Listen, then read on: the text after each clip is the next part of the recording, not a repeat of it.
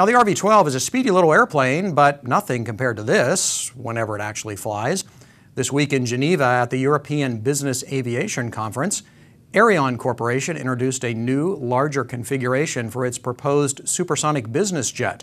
The company says that's what the market wants, and potential owners will pay more than $100 million for it. The AS-2 Tri-Jet has a projected range of nearly 5,000 nautical miles and a top speed of, get this, Mach 1.6. Aerion says practical and efficient supersonic flight just a few years away. And at that same show, Honda revealed the first production HondaJet. The company predicts it will get FAA certification and deliver the first customer jet in the first quarter of next year.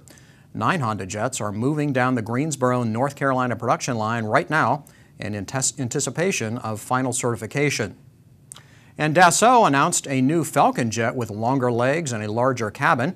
The Falcon 8X is destined to be the company's new flagship. And competitor Gulfstream said it's testing an extended range version of the G650.